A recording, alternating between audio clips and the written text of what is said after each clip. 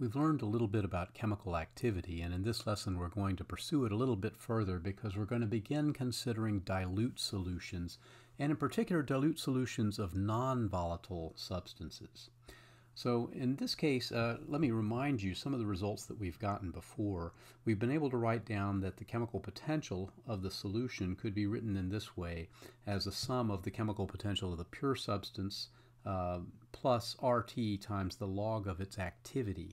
Okay, now the activity we can generally relate to this, and this is an exact result. This is exactly how we would define the activity. However, there is an ideal solution limit in which this ratio basically goes to the mole fraction as the mole fraction goes to 1. We saw that true even in non-ideal solutions, that as the mole fraction went to 1, that this began to approach ideal behavior. And so we could then say that the activity goes to the mole fraction in that limit. All right, and this is something we can take advantage of even in these non-ideal solutions that involve non-volatile compounds. However, there is a little bit different consideration here.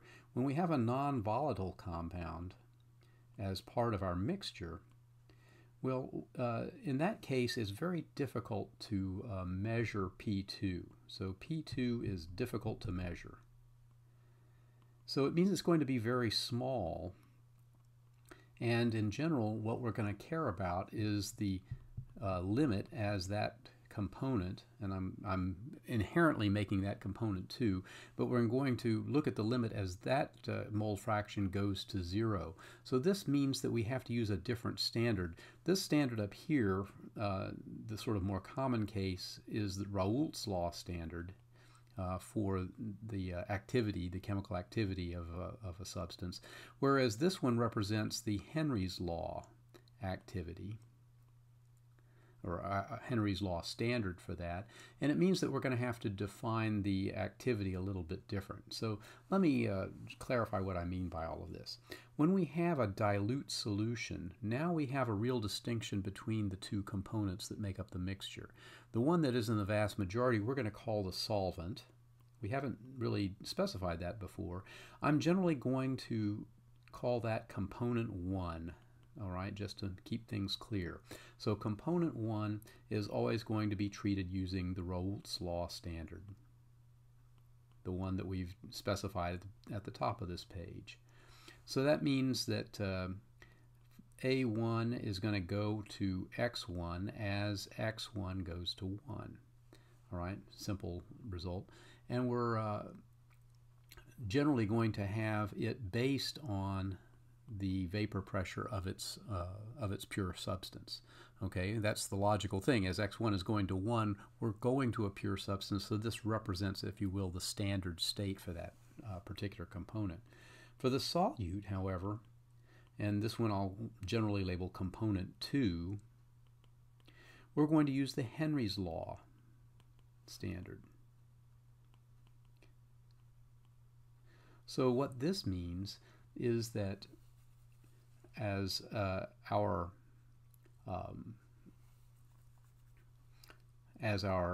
chemical activity is going to go as the mole fraction in that component, but as that mole fraction goes to 0.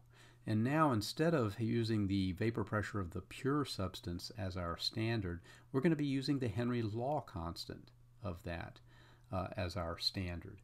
Okay, so there is a difference there, and basically what we're doing is we're relating this to the slopes of that vapor pressure curve as it approaches those limits. And we saw that as it approached the limit of x goes to 1, it approached the basically the Raoult's law standard, whereas when it approached x goes to 0, it did not approach the Raoult's law standard, but it approached the Henry's law constant. And so the Henry's law constant is the effective pure substance vapor pressure, if you will, in this particular consideration. So in other words, we're going to essentially create two different treatments for solvent and solute. Okay, in the case of solvent, we're always going to have that the activity is going to be defined as the ratio of the vapor pressure to the vapor pressure of the pure substance. And then in the ideal limit, that will be represented by it going to a mole fraction of 1, and therefore the activity is going to the limit as the mole fraction.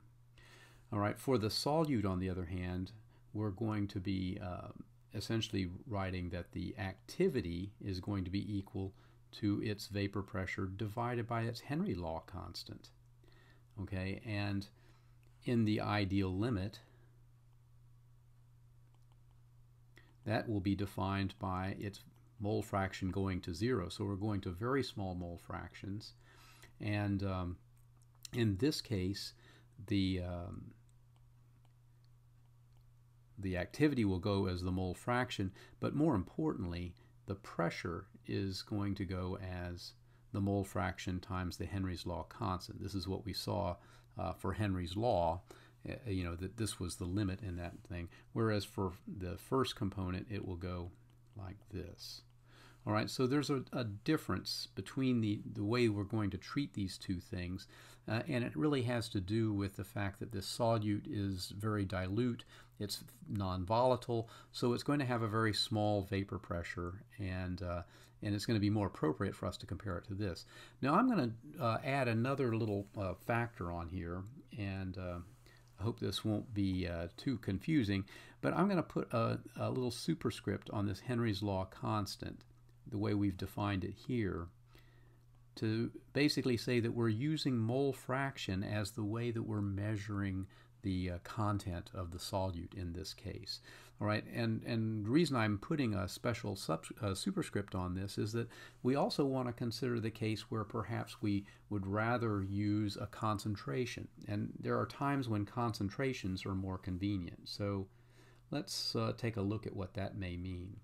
Now, there are lots of different ways that we can specify the concentration of a solution. Perhaps the most common way that you've seen would be molarity. However, another way that is going to be useful for us is to express it in terms of molality, M-O-L-A-L-I-T-Y. Okay, and molality is defined as moles of solute divided by kilograms of solvent. So it's a little bit interesting. It's not by volume, but by mass. All right. So in this case, what we care about is having 1,000 grams of solvent and what that represents in these various kinds of mixtures. So I'll note that for our solvent, which we're calling component 1, we can also write that the number of moles of that is going to be 1,000 grams divided by the molecular weight of that substance in grams per mole. This would be the way we could ultimately convert from molality into a mole fraction. All right, so let me specify that M1 is the molecular weight of component 1.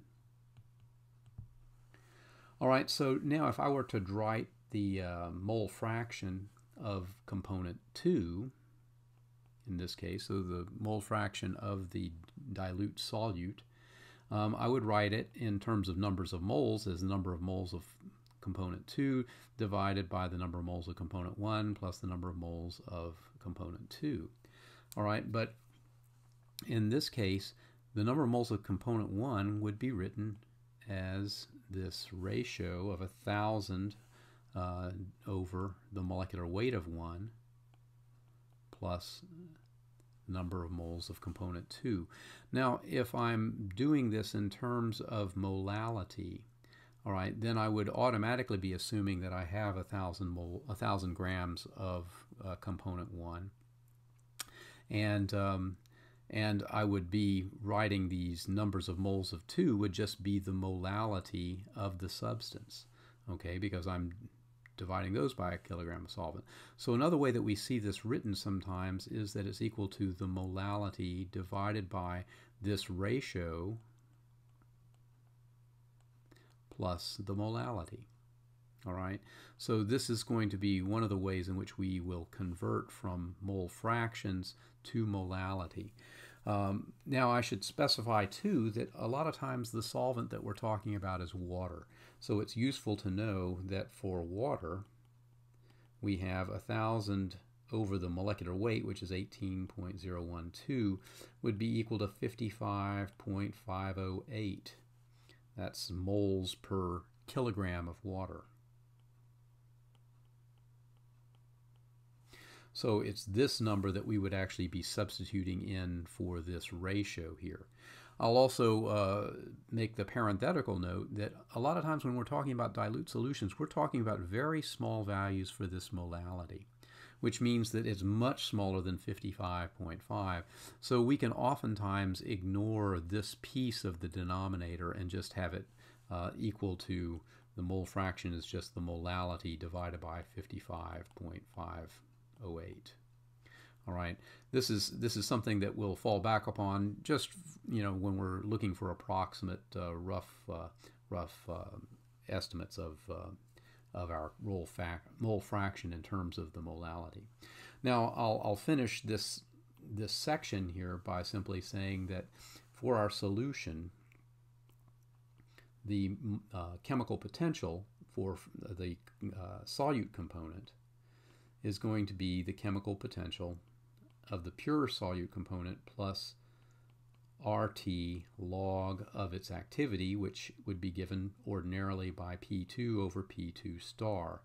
Okay, since we're using a Henry's law standard, what we can do is write this in terms of this as RT log, and then I'm going to make this a product of P2 over the Henry's law constant, and we'll again specify well, I won't specify, but I'll just say that we would include the specification whether we're using a mole fraction or a molality standard, and then multiply this by Henry's law constant divided by the pressure of the pure substance. Okay, which means that we can basically write this as M2 star plus log of this component, H2 over P2 star, I forgot the RT, plus RT log of this, which we're now identifying as A2. So what this means in effect is that this piece here is our reference standard under the Henry's law standard. Now I want to summarize all of this for you so that you have it written down a little bit more clearly, and I'm doing that on the next page. Okay, what I have here is basically a summary of how we will treat these things in general. For the solvent, we'll be following the Raoult's law standard, which means that our activity will be defined as the ratio of the vapor pressure to the pure substance vapor pressure, and in the ideal solution limit, that'll go as the mole fraction. And our activity coefficient, moreover, will be written simply as the activity divided by the mole fraction. Now you notice the activity coefficient is typically identified as a ratio of the real activity divided by the ideal activity. Okay, so in the ideal limit, it would go as the mole fraction of substance 1. In the real limit, it is this real ratio of the vapor pressure divided by the vapor pressure for the pure substance. So what this means is that in the ideal limit, our activity coefficient will always go as 1, or basically be equal to 1 in the ideal limit. All right, for the solute, it will depend upon whether we're using a mole fraction or a molality as our basis for measuring the amount of the solute that we have in there. In the mole fraction way, we'll use the Henry's law constant relative to mole fractions, which means that in the limit of the ideal solution, our chemical activity will go as the mole fraction as that mole fraction goes to 0. And likewise, we'll see that the vapor pressure will be written as the mole fraction times the Henry's law constant. We've already seen that as part of Henry's law. The activity coefficient in this case will simply be the ratio of the activity to its mole fraction, just as it is in the case of the solvent. In the case of molality now, we're going to have a different Henry's law constant. And I do want to specify that this is a different number than this because they are in different units, and you need to be cognizant of that. Now, the way we would define the ideal solution limit would be as the activity goes to the molality, not the mole fraction. So that would also be defined as the molality is going to 0. So as we're going to less and less of the solute in the solution, this will be the limit of the, this will be the pertinent limit for our activity. This also implies that the vapor pressure would go as the molality times the Henry's law constant in molality units. Similarly, we'll define now our activity coefficient as the ratio of the activity to the molality. All right, so if you can keep this table handy and use it as a reference as we're going through the next few lessons, I think this will help in helping clarify for you exactly what quantities we're talking about.